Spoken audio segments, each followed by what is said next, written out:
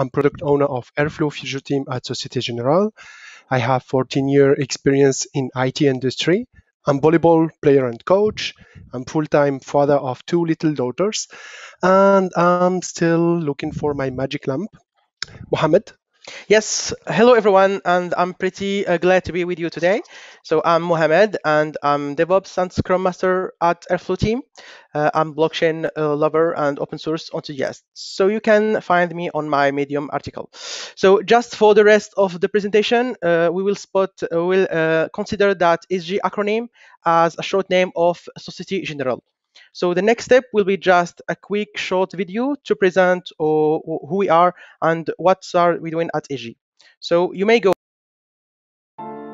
Created by entrepreneurs for entrepreneurs over 150 years ago to support the global economy, Société Générale's teams comprise 147,000 professionals of 138 nationalities in 67 countries.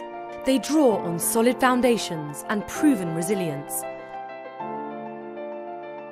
with a solid European footprint connected to the rest of the world. Our client network is 31 million strong, encompassing corporates, individuals, and financial institutions. It is founded on a trust-based and enduring relationship. We help our clients achieve their projects, and we help develop the global economy, thanks to our extensive advisory services and tailored financial solutions.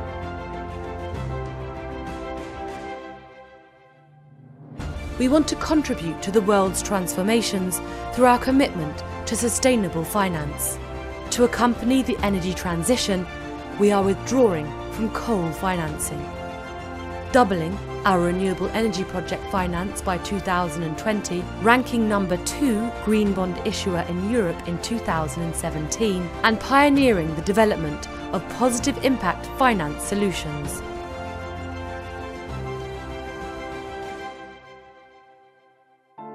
We are constantly innovating to enhance the client experience and are designing state-of-the-art digital solutions. The Société Générale network in France recorded over 1 billion digital touching points this year and was named Best Client Service Provider for 2018.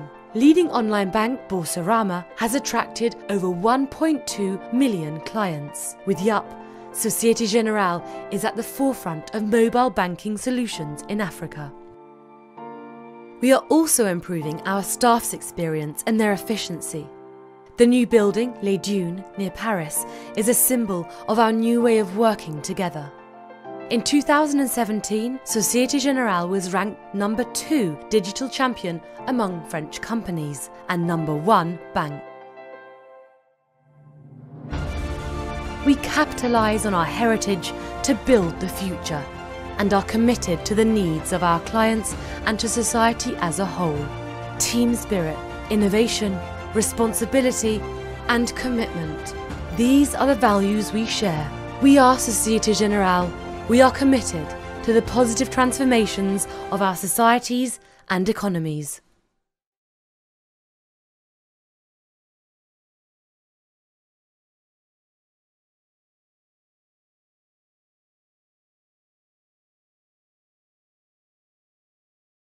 Go ahead. It's fine.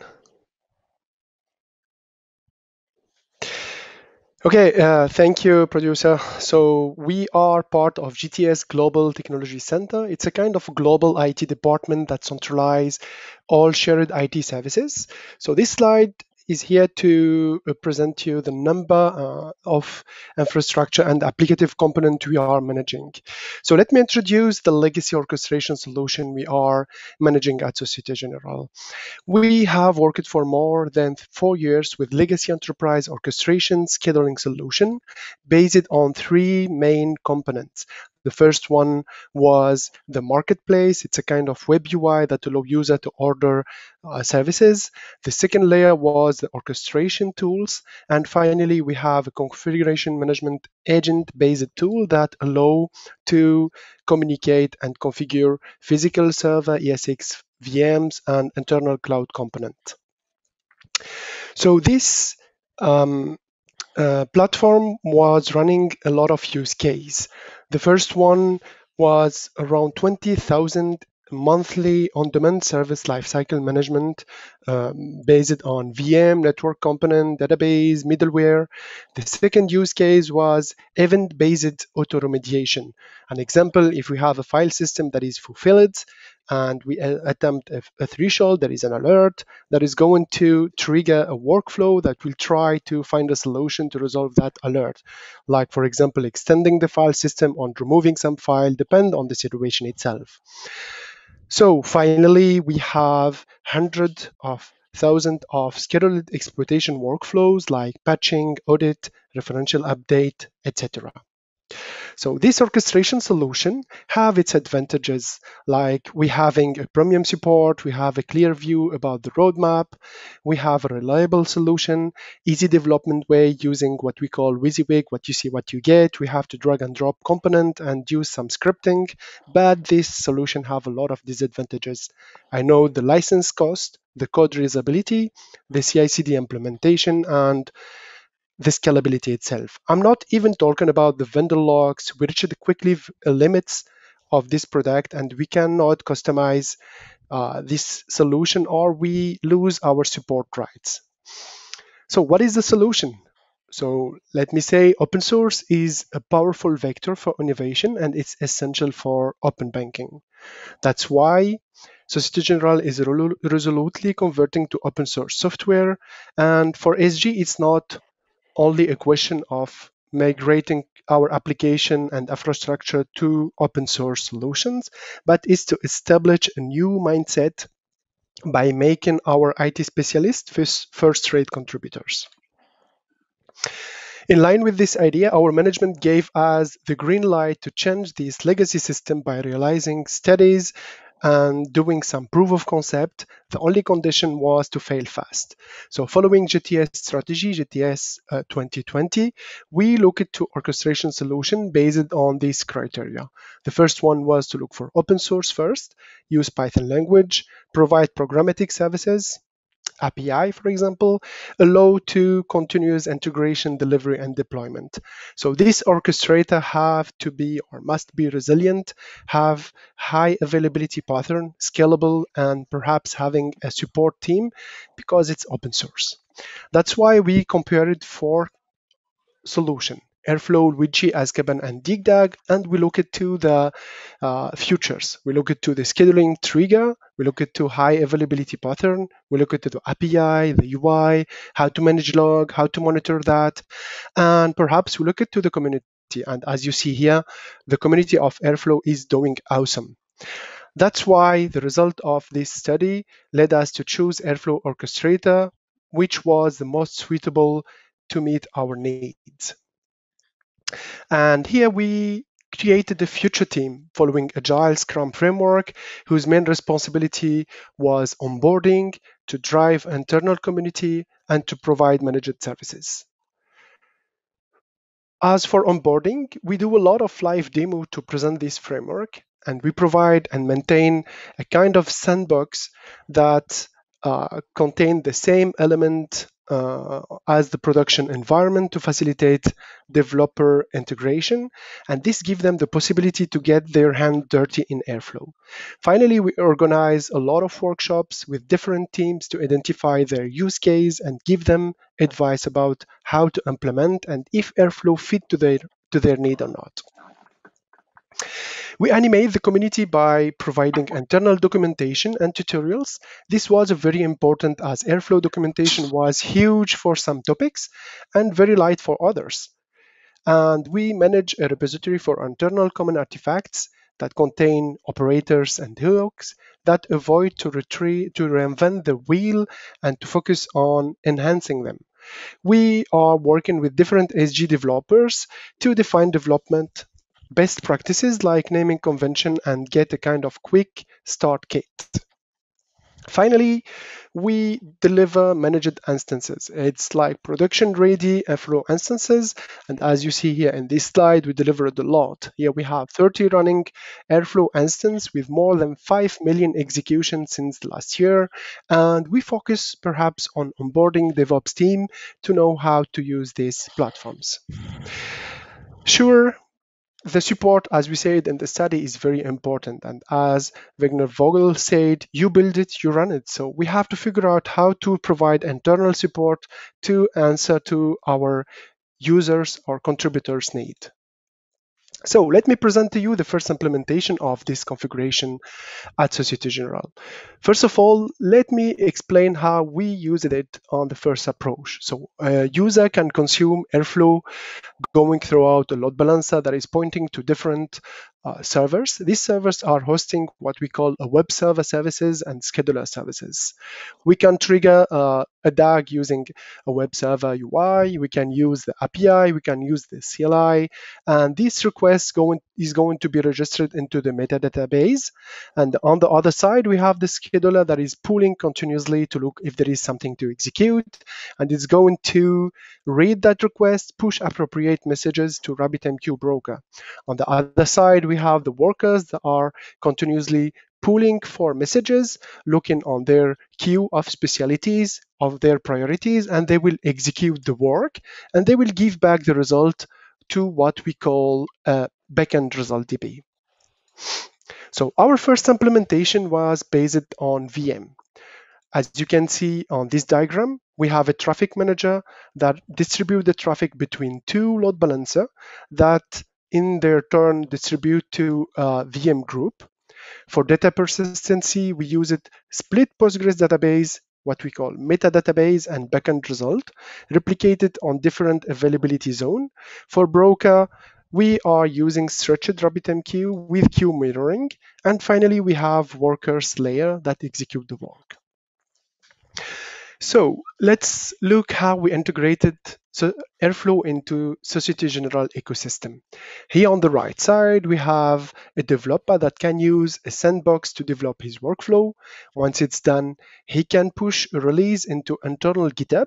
This will trigger a CI/CD pipeline. If integration is green, we deliver and deploy his release on his dedicated Airflow instance. Once deployment is done, Airflow can be triggered using portal, API, or a scheduler. And the workflow can orchestrate tasks between different SG services. Then log will be pushed to internal data lake, and the result can be provided to customer with different ways like mail, tickets, or maybe the same way he ordered the service. Let's zoom a little bit into our CI/CD. This system was very useful for developers as they can focus on their business workflow development. One Airflow instance can be shared between multiple developer or multiple teams. All what they have to do is just to release on their repository. All artifacts will be gathered on common one. Artifacts will be deployed automatically into dev environment. If need, it can be deployed to staging or production environment. This first implementation led us to a bunch of success stories. The first one was financial, by saving more than 1 million euro. The use case was about managing the entire life cycle of risk calculation solution. Based on more than 5,000 physical server and delays, we have to start, stop, install, and maintain operating system and risk calculation tools and middleware. We get to answer to a big challenge on this first use case that was to run 250 parallel tasks to reduce the lease cost. And this was very useful for the second success story, which was to enhance the time to market from some hours to some minutes. Finally, the most important achievement for us was to make an open source framework as a standard of orchestration for a production banking environment. I will let Mohammed continue the presentation. Okay, thank you, Alaeddine.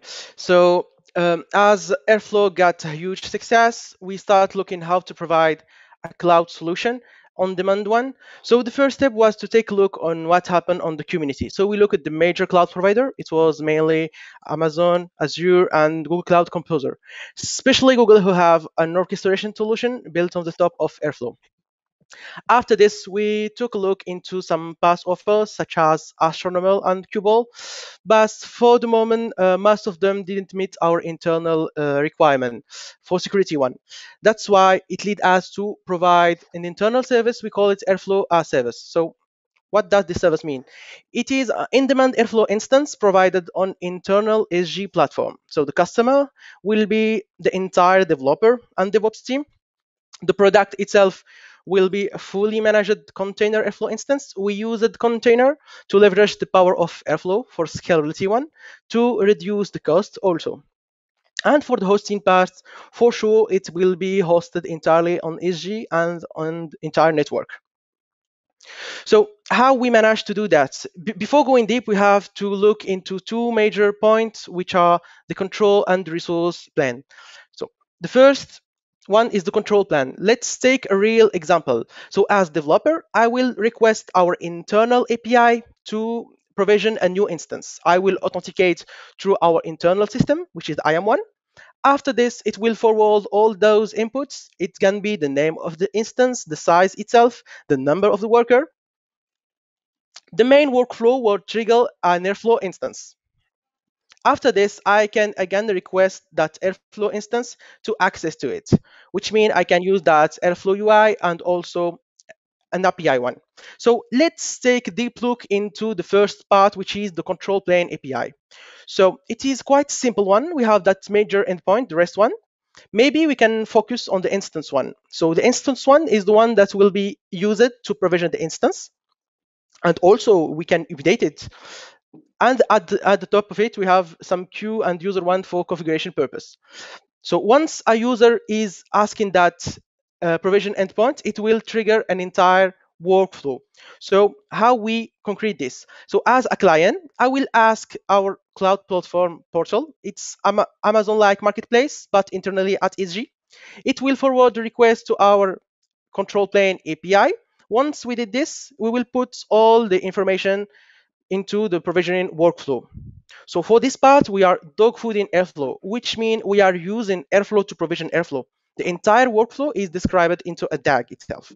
Once the workflow is triggered, we will look into the dependencies. So the dependencies can be like the version of Airflow, and also we will look for that data asset. As Airflow using Celery Executor, we will have to have a broker metadata and the backend result. After this, once we gathered all these information, we will simply push them to Kubernetes. So we will host all those services. So as we are working on the API side, we have to maintain that control plane database so the user can request again to get more information about his request. So the big question, so how we will host this? It's quite simple. We said that we will go for full container. So for this, we use the internal service. We are still dogfooding some other team, the Kubernetes one, and we are proposing all the service under Kubernetes. We have that control plane made by Python, and we have an Airflow application. It will be used to provision Airflow. We are dogfooding also some other services as we are consuming Postgre and RabbitMQ. And we are pushing logs into some external services, internal one, such as metrology. So once I provisioned all these instances, I have to consume it. As you know, we have that basic Airflow UI, we have the experimental API, but we leverage the power of the Airflow API. We developed a new one. So this one can give us the possibility to have more operation over the DAG. And the special endpoint is the deployment one. So this endpoint will be used specifically by the developer in order to push new artifacts, which means once I develop a new DAG or I have some dependencies, it can be a Python package or a system one. I will request this endpoint. And we added also two other ones, which is variable connection. It's helpful for CI/CD purpose. For the hosting part, we're still using the same things, container everywhere. So we are using Kubernetes to host most of them. And for the data part, we are using PG and RabbitMQ. But you clearly see that we added a new service. We call it controller, We will see later what is the purpose behind this. As my colleague already present, we need that all the dependencies must be everywhere on the web server part, the scheduler, the worker. Once we migrate into container, we changed the deployment strategy. In fact, we are basing our dependencies and injecting them into the image. We are using a first layer, which is internal CentOS one. At the top of it, we are adding that Airflow main requirement. It will be only the package one. Once a developer is asking for a new deployment, we are just adding those dependencies. It can be Python module, or it can be more than this, variable, system one, Python also. And at the end, we are using that new fresh image to expose other services. So let's go ahead and take a look into the controller. This is a masterpiece of that deployment strategy. So we will take a real example. I'm a new developer and I have all a package to be pushed into the Airflow instance. I will ask that resource plan API to deploy a new package. It will put that event into the queue. The controller will pull again and again over that RabbitMQ queue. Once he check that there is a new event, he will ask a scaffold, which is a tool hosted by Google. It simplifies the work with Kubernetes pipeline. We will just build a new image with all those dependencies. And after this, we will deploy it over that Kubernetes cluster. So it's crystal clear that Airflow lead us to leverage the power and simplify the needed work for orchestration, but we faced many issues. So this part, we will discuss most of them and say how we managed to fix them. So the first one, we clearly see that Airflow is active. May say also it's very active community. So it's one hand, it have quite great contribution, which means we will have a huge engagement regarding the bugs, the future. But in the other hand, it have big pain point over the team. So we should follow up and be able to update our release with that upstream. Second one is more related to how we will deploy that Airflow artifact. In fact, in the community, there is no clear guideline how to do it well in the prod environment, but Airflow have a native Git sync solution. It's an easy to use, but there is lack integration with CI/CD, which means that hook purpose, we cannot do rollback properly, and we will tight Git dependencies, which means we have to look into that Git SLA. The solution that we propose first is to use Jenkins and Ansible to be able to deploy over all the VM. But as we switch the offer from VM to container, we are working on that strategy based on the image.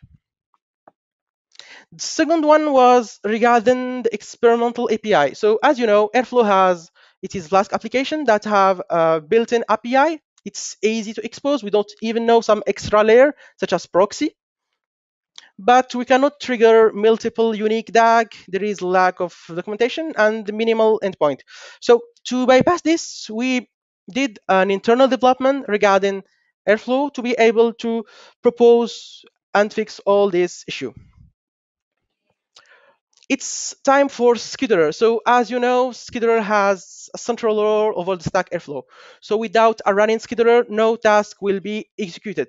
So to manage this, we started our journey by dogfooding what Clairvoyant company is providing, which is a simple script that will assure that failover controller, but it have some limitation regarding the scalability. After this, we looked forward and we integrated that console with that Raft algorithm. And at some point, we took the risk. We say we will run scheduler everywhere on active. It works for the moment. It's magic. Last but not least, we pimped our Airflow. So as an Airflow user, you know that Airflow has a lot of configuration. We have a lot of parameters to be set to calibrate. So to do that, we used an open source tool we call Locus to do a kind of load test with stress tool. We gathered all that metrics, and we will be able to define and to run at least 1,000 parallel execution of DAG. But it seems that using Airflow with that Celery executor, it have some disadvantage regarding the connection and the scalability. Once we need to ask for more worker, for more salary process, it will lead to get more connection. So how we manage this? So the first implementation was quite simple.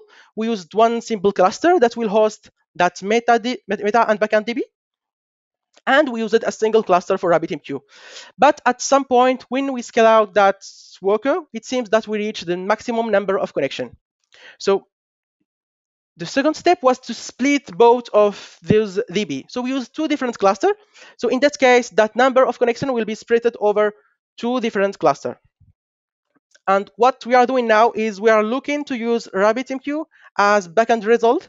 So we will raise all that number of connection. So it's almost over. Last but not least, we will share with you what we identify as a major key to success that integration of an open source journey. So the first of it is to choose wisely, be able to fail fast, poke as much as is needed, choose the right solution, look for some cloud native pattern, programmatic one. The second one is more work regarding the organization and the human one. We should trust people and sponsor the idea. After this, the major concept is dog food in one, which means we have to look to consume what other people is providing. It can be internally on the team. So in our case, we are using our own Airflow to provision instance, and we are consuming also what other team is providing, such as RabbitMQ, PGS, or Kubernetes. It can be external one, as we did with Scheduler, using that clairvoyant failover mechanism, or scaffold one. And at the end, having that open source spirit and engagement behind using an open source product, and be able to be engaged and share as much as possible. So as conclusion, Airflow is great and powerful tool, powerful framework. It needs a tough work on both sides. It can be on organization mindset one, a technical part also to make it more reliable for critical environment. So I can definitely say at this stage, so we are glad to be a part of this community. We clearly did the right choice. So I hope it was very clear for you. It's time for question. Thank you, Mohammed and Alaeddine, for the awesome talk. We have a question for you. How are you handling separation, isolation, security between different teams? I may answer to this. So for the first, as the integration, we started using one single instance with multiple team. But it seems that it's heavy work to be able to split them, as we are working on banking environment, production one, we have to create some changes. So that lead us to split it. And for each specific team, we are given a dedicated instance. So at this stage, each team is accountable about their own security. They can create their own convention regarding the versioning part. Yeah, the second question is, how do you handle updates? So when you update to a new Airflow version, how do you do that? I will let Alaeddine maybe answer to this. We take the decision to create new Airflow instance every time we have to update to avoid any complexity, because we have a very sensitive production environment. And the idea here was to create a new instance. The customer or the contributor will test his workflow into different environment, different stages. And once he's sure about his workflow don't have any impact and everything is green, he's going to switch from the previous version to the new version. Got it. In that case, thank you guys very much for the awesome talk. For all the folks who are listening to us, the next talk will start in 10 minutes, so don't go anywhere. You'll be automatically carried over to the next talk in few minutes. Thank Thank you. you. Thank you. Thank you very much.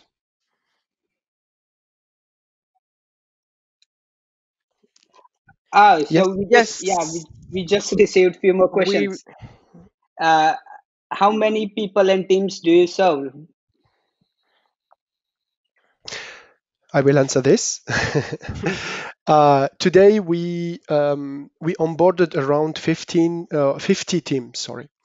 And not every team is going to production because sometimes they find that it's very complicated to what they want to do, or maybe sometimes they don't have the Python skills. And today we have clearly 30 running instance of Airflow, and we cannot calculate by people. The community is very changing. I will say that we have around 150 developer inside Société Générale that know and master Airflow, and they are doing the development. And what is very interesting on the mindset we install it here is that I'm not calling my colleague users or customers. We are calling them contributors. We're trying to install that mindset of community inside Société Générale, as we said, to be in phase of the strategy of open source of Société Générale. Thank you. We have another question. Why do you need to deploy artifacts into Airflow like new Python packages? Would you be able to instead run all your workloads as separate microservices and use Airflow only for scheduling?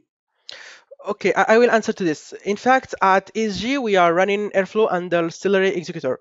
And as you know, all Airflow services need to get those dependencies in order to be able to run those DAG, which means as a new developer, if I have my Python package and also I have my Python module, I may have some other dependencies such as system one. I may have some variable to be injected. So we took all these dependencies and injected everywhere where those services need them. So that's why we are pushing all the artifact everywhere. I hope it was clear for this. Yep. Any plans of contributing your internal plugins operators to open source? For sure, there is ongoing work internally in order to contribute over community. But as you know, working in banking environment, there is some process to be respected. We will be waiting for you. Now that you said it, I will hold you accounted for that. Another question is, how many concurrent diagrams are you able to achieve right now? 1,000 parallel DAG. No, parallel task, Mohammed. We can run more parallel tasks. Yes, parallel task. Yes, actually, after the benchmark, we realized we successfully reached 1,000 parallel tasks. For DAGs, we didn't crush it yet, the solution. Always the task side was the limits. So what we did, we set up what we call a soft limits on our Airflow instances to limit it from the hard limit when to avoid any crash on real environment. Another question is, how many people in the company are working full time on Airflow and the related infrastructure? On the related infrastructure, we are working as future team on Airflow, but so we are not developing all that DAG and workflow for the client. We are just provisioning that mechanism to provision Airflow. So I can say we are at least 10 people working on Airflow, but all that ecosystem needs some developer from other team to develop their own workflow. So Yes, I will confirm that. So we are 10 people on the future team, and we are responsible by on providing the Airflow instances. We are responsible on the CI/CD, and as I told you, we are here to animate and to help people. So we are providing first level support to the contributors, and we are developing some DAGs for our need. As Mohammed said, we build a new Airflow offer, and to answer to that offer for orchestration purpose, we are using DAGs. So we do what we call a dog fooding. Okay. Did you face any challenges when you were scaling up to 1,000 tasks at a time? A lot. But as I already mentioned, the main issue was related to that metadata and backend result. The fact that for the first implementation, we used one single cluster. So the main work was on that PIMP session to define what will be the best configuration, to also to understand what is the purpose behind this variable, behind this configuration. So it was a huge work, and it will be always a continuous enhancement for this part. Yeah, another challenge we faced during this benchmark and this pushing of the configuration of Airflow to go to 1000 tasks is the sizing of the workers. Actually, we have the chance to get a dynamic cloud solution internally. And what we did here, we scaled out like the number of workers, we scaled and changed the model of the VM, like we pushed even the number of virtual CPU and the memory, the amount of memory. But what is sure, Airflow is here for orchestration. It's not here to process. There is a better tool for that. So we advise people and contributors while we do that workshops to push them to use appropriate tool. Airflow is magic. Airflow is very good for orchestration, but there is more powerful tool for processing. So that was the role of our future team. Do you use Kubernetes executor? Not for the moment. We hope we will use it soon. Yeah. Any reason for using RabbitMQ instead of Redis? Yes, there is a quite big reason. At first, we use it resist with that sentinel mechanism to be able to have that high availability. But at some point, there is a team inside EG that start providing RabbitMQ. So we say, oh, let's dog food what other is providing. And that's why we took the RabbitMQ and we injected into our stack. Another question is, was there a need to terminate a running DAG?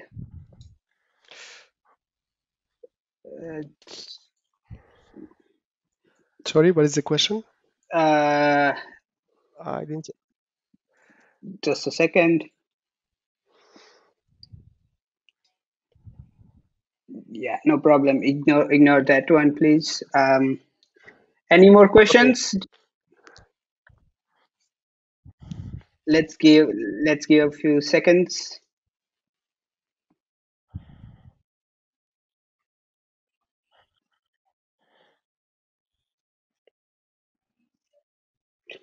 Yeah. So, what is the machine configurations when you were able to scale to 1,000 DAGs or tasks actually? We used 6 workers VM Oh, with mhm. 32 gigabyte memory and 12 vCPU.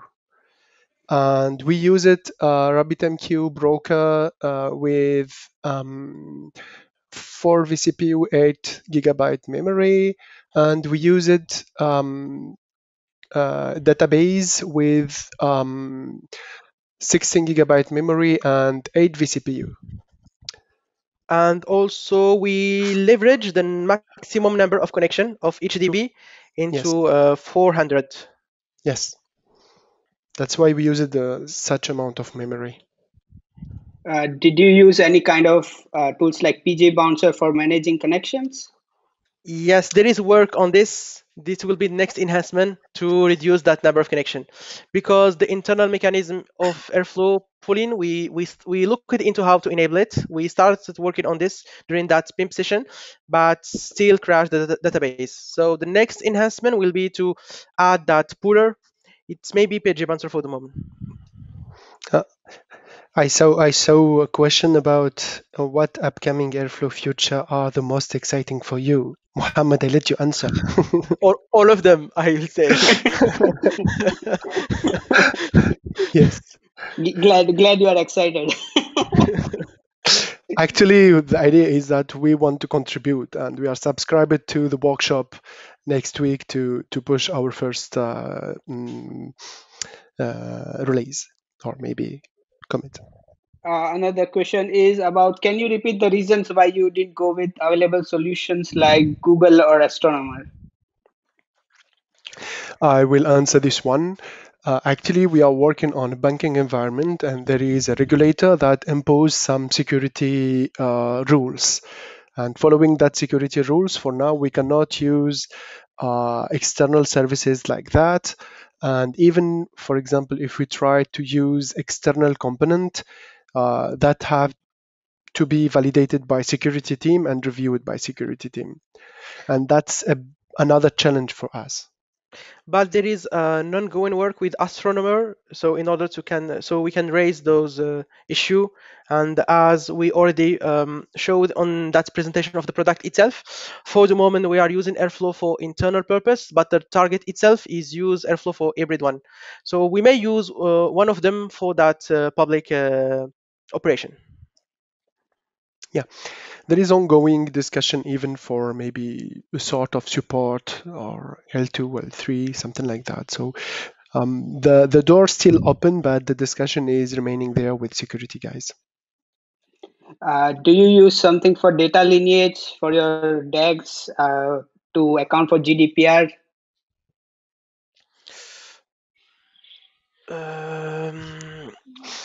Can you repeat again, please? Do you use or create any kind of data lineage for your DAGs? We are not working on that feature. We didn't manage to take a look into that Airflow lineage for the moment. So as we are more focused into provisioning an Airflow instance rather than developing workflow.